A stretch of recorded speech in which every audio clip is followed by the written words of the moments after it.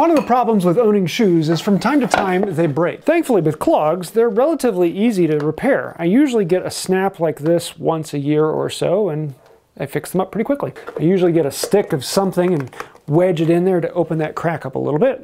Then I'll mix up a little bit of epoxy.